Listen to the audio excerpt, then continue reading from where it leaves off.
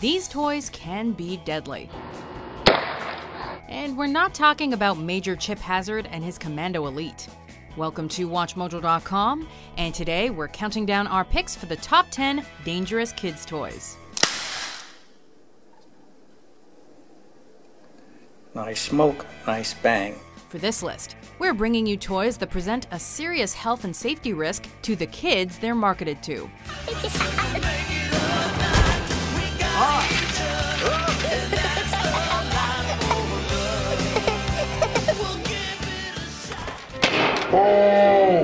We're excluding toys that are only dangerous when the age guidelines are ignored. If the toy is labeled 6 and up, it's probably a choking hazard for infants and shouldn't be given to them. So we're ignoring that possibility for now. Number 10. Hannah Montana Pop Star Card Game. To my homegirls here with the big butt, shaking it like we on a strip club. Before she became the twerking, wrecking ball riding, controversial pop star we all know and love today, Miley Cyrus was America's sweetheart and role model, Hannah Montana. Well, you know, she's a pop star. You know how they can be. Total divas, I try to avoid them. Little girls around the world wanted anything and everything with her name on it, including this awesome card game. Comes with your set of Hannah Montana cards. Never been opened. Parents trusted that smiling face, making it a huge surprise that the carrying case contained over 75 times the level of lead legally permitted in consumer goods. Hannah Montana, slowly poisoning children? It's a party in the USA. Even scarier, the card game avoided a recall thanks to a legal loophole, since the lead was found in its vinyl and not its paint, meaning it stayed on shelves and in the hands of kids. I came in like a wrecking ball. I never hit so hard in love. All I wanted was to break your walls. Number 9. Cabbage Patch Snack Time Kids. Wow, she really chews! Step aside, hungry hippos. Here come the Cannibal Cabbage Patch Kids. Snack Time dolls were a must-have gift for Christmas 1996. They could bite and swallow plastic food. In the eyes of children, they were as good as human pets, but with no mess on the other end. And when you think she's through, look inside her backpack and like magic! Unfortunately, the dolls couldn't differentiate between plastic food, fingers, and ponytails. Over 100 reports were filed, claiming the jaws clamped down on fingers and hair, slowly pulling them in. In one case, a girl's hair was allegedly ripped down to the scalp. Mattel offered a $40 refund and took these little monsters off the shelves. Number 8. Sky Ranger's Park Flyer Radio-Controlled Airplane.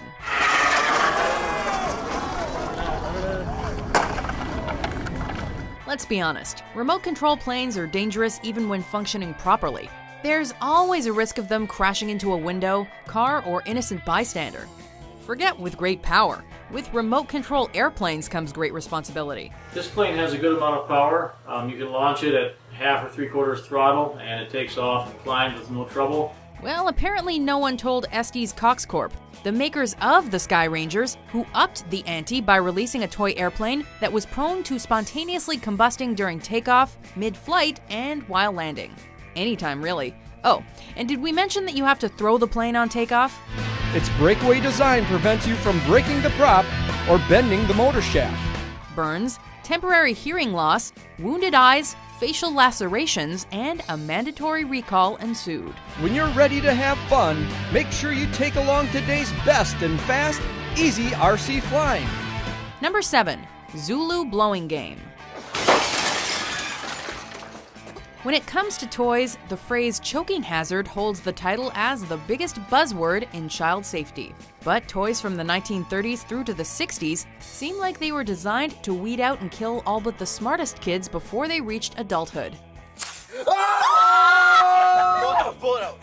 The Zulu blowgun from the Zulu Blowing Game was no exception. These toys essentially streamlined asphyxiation. A number of versions were sold between 1920 and 1960. But they all consisted of a long straw and small, sharp darts. Put a dart in the straw, inhale, put it to your lips, and blow.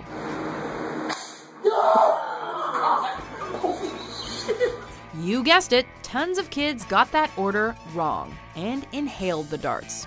Ouch. Number 6. Battlestar Galactica Colonial Viper. Remember a simpler time when companies didn't have to cover their products in warnings? The early version has a missile that fires out of the front of the ship. The people at Mattel sure do. In the late 70s, there were 3 reported cases of children accidentally shooting themselves in the face with the spring-loaded missile of the Colonial Viper, inhaling or swallowing the missile and choking. Reset catapult. Viper's on target. One of these incidents sadly resulted in the death of a 4-year-old child. Let's go in. Following a recall, Mattel began to place choking hazard stickers on all of their toys with small parts, a precaution that would go on to become mandatory for all toy manufacturers. I find your reasoning logical. Number 5. CSI Crime Scene Investigation Fingerprint Examination Kit. Before we get into what makes this toy dangerous, let's just acknowledge the fact that toys for children should have never been made based on the CSI television franchise, considering the grisly subject matter. Looks like the planet Krypton. Kids should not be fans of this series, period. My nipples are all better. You want to see? Turns out this toy set was not only inappropriate, but also poisonous. The powder used for fingerprinting was proven to contain asbestos, which when inhaled can cause deadly respiratory issues and even cancer later on in life.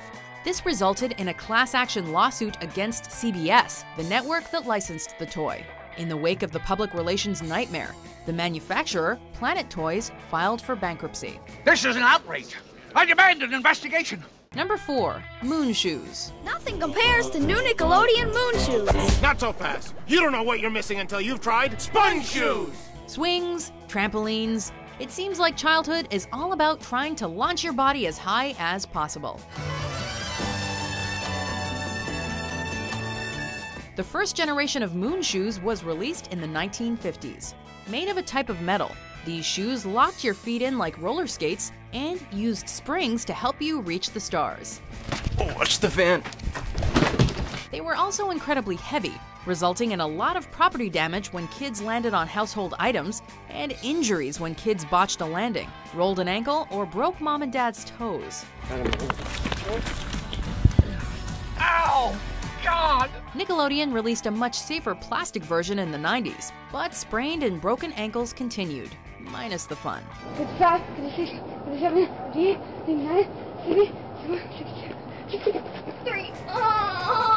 Number 3. Gilbert U-238 Atomic Energy Laboratory. This year at Gilbert, we present the finest toy line in our history. This is our story. Between 1910 and 1950, the A.C. Gilbert Company was a big name in toys.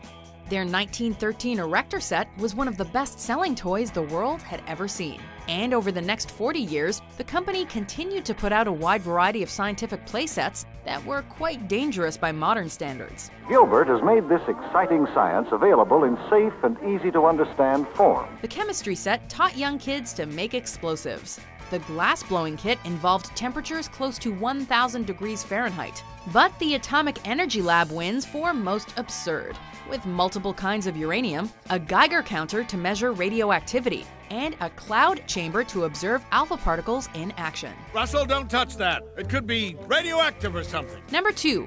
Toy guns, including BB guns.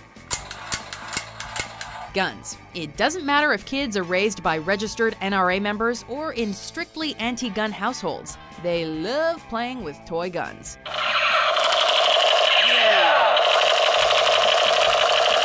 Maybe it's the speed of the projectiles, the loud noises, the influence of popular TV characters, or all of the above.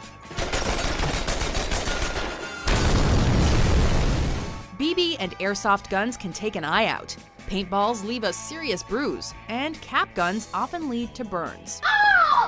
There are over 200 instances of toy guns being mistaken for real firearms per year in the United States. What does it look like to you? While many toy guns are not inherently dangerous, they often look like the real deal and can lead to serious injury or death.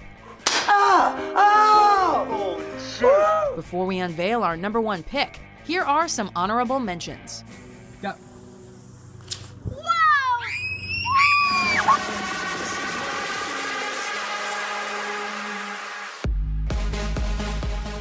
Number 1.